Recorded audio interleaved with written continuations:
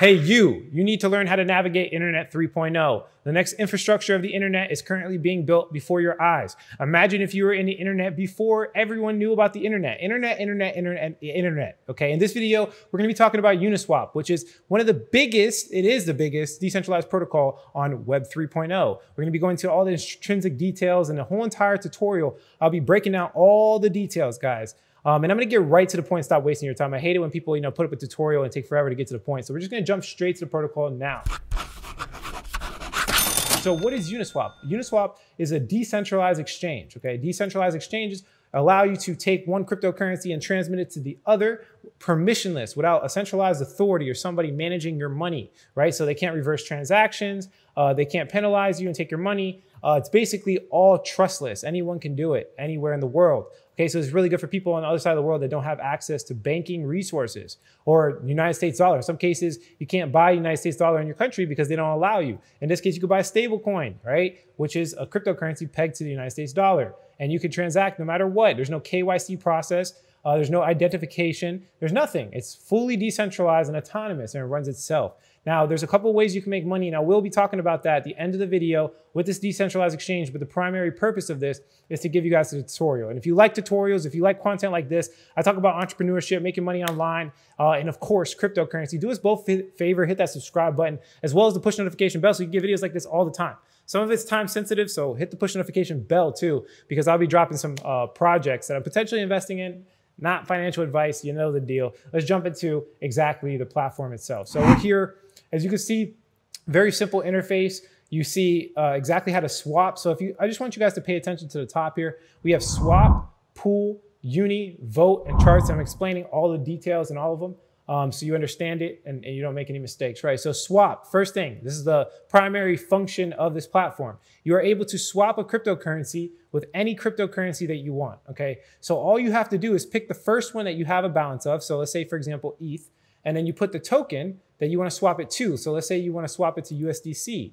You put that in there, and then you put the amount. So you want to do 1 ETH, okay. They're going to give you $389.83, okay, at the price of 0.00256 ETH per USD.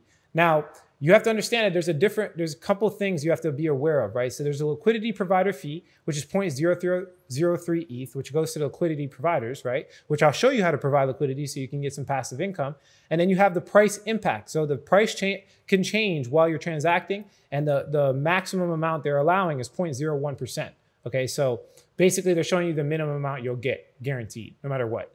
So all you have to do is click swap. And now, before we even get to this, I have to explain decentralized web wallets. So this is the interface, and I'm about to show you a swap. But if you don't have a MetaMask account, so all you have to do, I'll leave the link in the description to help you guys out, is download a MetaMask account. This is the interface in which you will communicate with Web 3.0. This will have all your cryptocurrency, essentially your wallet. Okay, you have to connect it to Uniswap. It will ask you, hey, connect wallet. You type in your password, you accept it, and then you will be given these features. If you don't see these features, it's because you haven't downloaded the MetaMask wallet and funded your account with Ethereum or cryptocurrencies, right? So you have to do that. You have to have the MetaMask. It's not a tutorial for MetaMask. And if you guys want me to do a tutorial for MetaMask, go ahead and leave a comment below and let me know. And if we have a good demand, I'll do that as well. But it's fairly simple to set up. So go ahead and set up your MetaMask, connect your wallet to the Uniswap platform. And then I'm just back to swaps, right? Let's go right into swaps. So as you can see here, you can swap the ETH for USDC. When you click swap, it's going to go through these extra details right here. So 1 ETH equals 389 USDC. Okay, that's just one example of a stablecoin, and we go through, everything we just talked about, right? So the price updated. Okay, so this will happen commonly. Remember, it's not centralized, so it's going to change for the price. So you accept the price update, right? So you want to accept the price update. So output is estimated you receive at least $387. Where's the other $2 go from? Slippage. Okay, there's always going to be something like that. I don't want to swap it. But let's just say hypothetically we confirm the swap. It's going to pop up a MetaMask. You're going to pay a gas fee, right? So the total plus the gas fee will be that. And I want you to look at this number here because it's going to be relevant in the future. So you see custom nonce. Okay, so you can, if you don't see custom nonce, all you have to do is go to the settings in MetaMask. Again, if you guys want me to do a MetaMask tutorial, I will do it. But in the settings, you can change it to custom nonce. And you want to do that because it's going to be able to give you the ability to reverse transactions on the blockchain. So let's say you make a trade and it's taking too long to go through, you could reverse it by using this nonce. And we'll talk about that later. Maybe I'll go through a quicker tutorial in the settings to show you guys.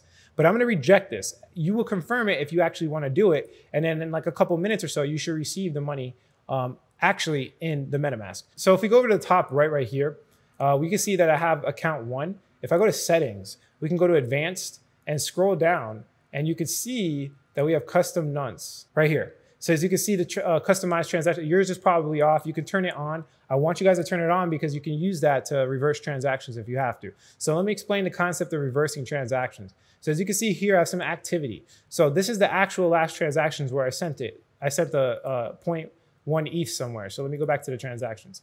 Now, the reason I want to show you that is because we can go see the activity log, right? And in the activity log, they give you the price of gas, gas use, gas limits, amounts, and the nonce. This is 142. So let's say hypothetically this transaction was sent, but I don't want to send it anymore, or for whatever reason it got stuck in the blockchain because I didn't use the right gas prices, right?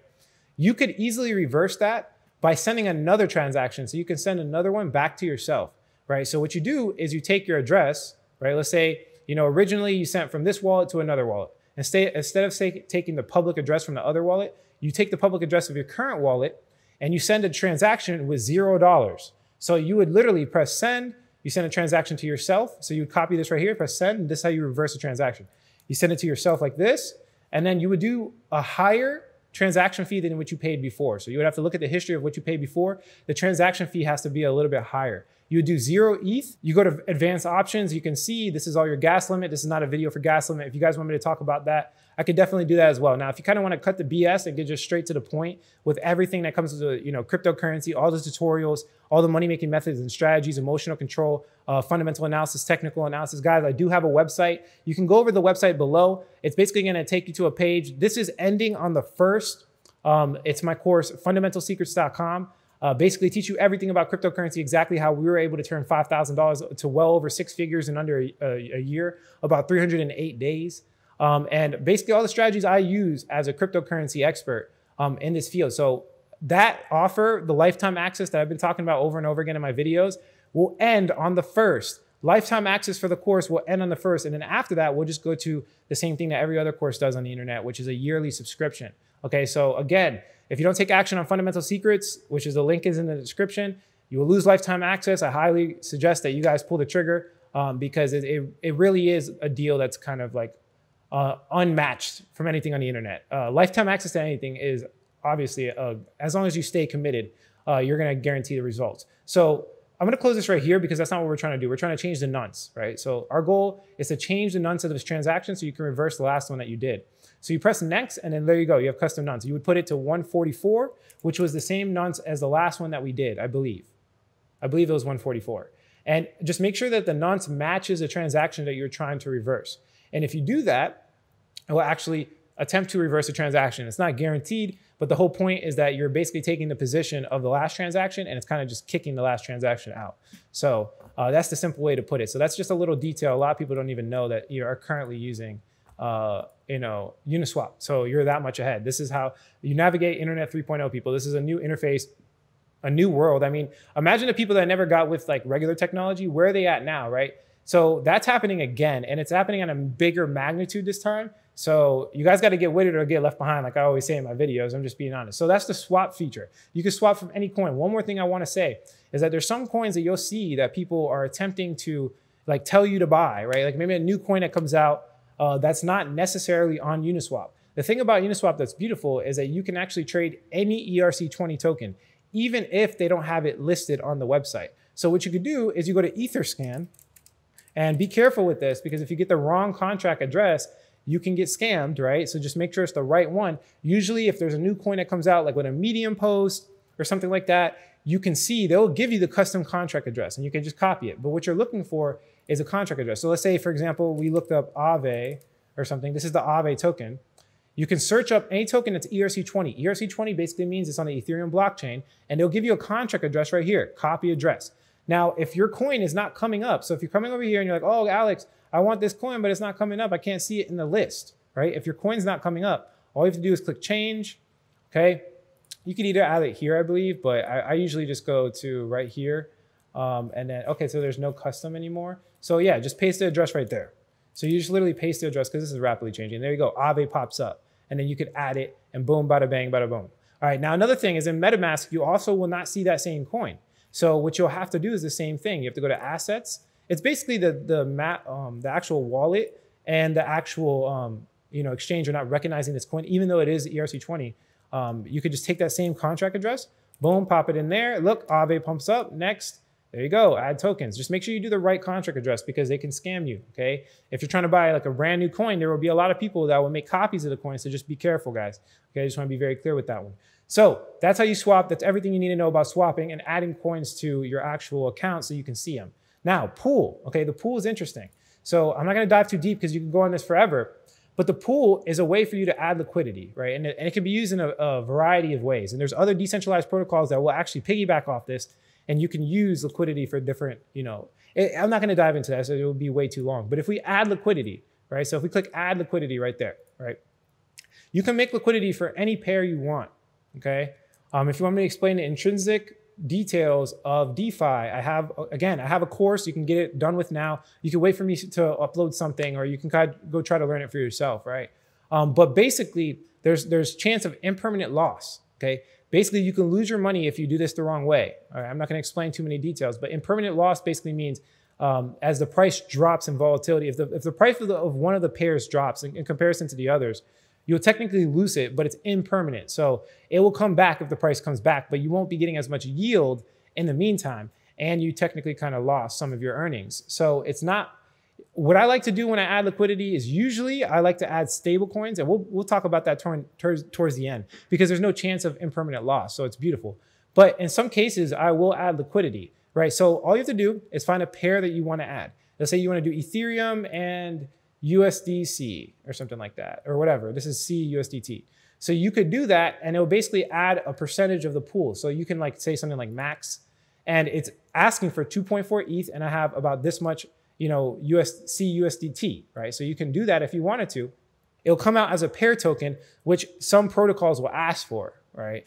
You could see that, for example, on like Harvest.finance, they had that. You can get like a pair and put it on different protocols. Okay, so that's just a little bit too advanced, but you actually get a share of the pool, right? So it'll say hypothetically, I did ETH and I don't know, let's say USDC. So if I did something like that, you can see that you have the share of the pool percentage, right? Which won't be that much. It's less than 0.01%. Okay. So this percentage will actually pay you. So as you can see right here, by adding liquidity, you will earn 0.3% of all trades on this pair proportional to your share of the pool. So this percentage share of the pool you will get in fees. So it's similar to mining. So you could do that for yourself. Currently, I am not adding liquidity, but what I plan on doing, and just to show you guys a tutorial to knock this out, I plan on like actually right now, I'm going to add some ETH and USDC right now. So you can see the full tutorial. Now this is different. Depositing your liquidity provider tokens to receive Uni. So in this case, they have a whole structure of how they're giving out these Uni tokens. They already gave out a lot. As you can see, I have 400 Uni tokens. They gave out it was like an airdrop. It was like a stimulus check for cryptocurrency. And they're actually still giving it out in the form of rewards for liquidity providers. So I do want to provide liquidity for Uniswap. And so I'm going to do it right now on a small scale, and then I'll let you guys know if in the future I went a little bit harder. But just for tutorial purposes, let's do this. So you can see ETH and USDC. So I press deposit, and then we just say add ETH and USDC liquidity. And then let's just say hypothetically, I only want to do, let's just say I want to do, because I want to keep some Ethereum on my wallet. I haven't really prepped for this, but let's just say I want to do like 2 ETH. Yeah, let's do 2 ETH. So $781. So they're matching it. So they're giving the same amount of USDC if you guys see that. So $781 with a USDC and 2 ETH will go into this pair, right? So approve USDC, and then while it's approving, so you pay this first transaction fee, which is $1.10, and then it's gonna pen, and I believe there's something else you accept. I don't remember the exact details. But while we're doing that, let's explain some other things. So we have voting, okay? You guys can see there's basically governance protocols. If you own the coin, you're a part of the governance protocol. And you can make votes to change the system on what they want. I'm not going to go over this in great detail. There's proposals that will come out from programmers, from really smart people that are helping the protocol. And you can vote for them or against them, or you can even submit your own protocols. So that's part of governance tokens. You govern it, and you have a piece of the pie when it comes to voting power and actual finance. Now the charts, I don't really use this because I like using something a little bit different, but you can get a lot of analytics off of this, and you can, in your investment strategy, I don't use it too much. Again, I don't use it like a lot, but you can get the coins that you're watching, you can get a lot of volume and details here. So you guys definitely use it if you need to. Now, what I usually use is something called Uniswap Vision. So this is actually like a trading view open source thing, I guess they got going on here. And they're attaching it to the actual Uniswap protocol. So this is Kyber Network versus USDC, which might be a good buy, by the way. It's definitely getting some support here on this level just by looking at it really quickly. I didn't. But yeah, you can use this chart because remember, a lot of these coins are brand new. If you're playing with Uniswap on like a deep level, these coins are coming out very, very brand new. Like some of them don't even have it won't even be on CoinMarketCap or CoinGecko. So you can use this as a way to track the price. So that's just another tool with Uniswap I usually use. Okay, so while the transaction is going through, let me just show you some other protocols. I actually recently took some money out of some, and then I'm just moving it around. Let me just show you guys what I'm doing. It's pretty basic. You guys are gonna be, oh, you're so basic. But I'm safe. I like to make money. That's just the truth. This is a small percentage of what I have in total. I do not put all my money on one wallet, but this is basically Zapper.fi, where you can look at your Ethereum address and see what's going on. So the vast majority of it right now is in YEarn. So basically, it's just a vault that pays you out according to the percentages that they gain from the arbitrage. And it's been able to give me about a pretty good return, anywhere from 10 to 20% APY a year. It averages out to that because sometimes it'll be like less than 5%. Sometimes it'll be up 40, 50% APY per month. So I expect it to get a lot higher as more volatility comes in, as more people get into cryptocurrency and the market starts going in the bull run, the APY will increase. This is like a savings to me. So, instead of keeping it in a bank, I diversify in different stable coins. I do have cash and I do have money in the bank too, as well. I just want to be clear with you guys, but I do diversify them. And this for me is just a savings. And this is giving me like 10, 20% APY. So that's beautiful for me. I don't take, yield farming over the top. Like some people I do to get governance tokens if they're like a good protocol. But primarily the vast majority of my money will go into these safe bets just because, DeFi is very brand new and experimental, and there's a lot of issues that are arising, potential Ponzi schemes, et cetera, et cetera. So you don't want to get caught in DeFi too much.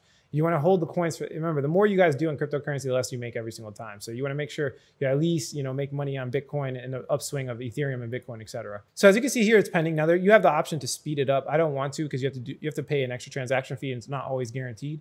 But I'm just going to leave it here, and we're going to wait till it's done, and then we'll get back to recording. All right, so we're back. So after you get approved for liquidity, that was basically like the first transaction to prove that you could do this. Let me just go over here and show you. So we can go to MetaMask, go to activity. You can see approve USD spending limit. Okay, so that basically that first transaction went through, it was like $1. And then now you can actually physically supply it. Now you press supply, confirm supply, and you're gonna do another transaction. The gas fee is it's gonna happen again.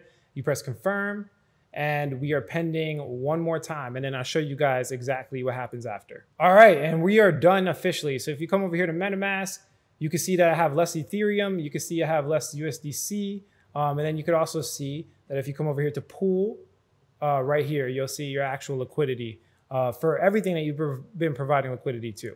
So you can manage it, you can exit your position, pull it out, you can add more, and you will accumulate Uniswap depending on the traffic, of course, of how many people use this platform. But it has the highest liquidity as well as the highest transaction, and it's the biggest protocol in cryptocurrency. So if there was a place you're going to make some money, it's pretty safe.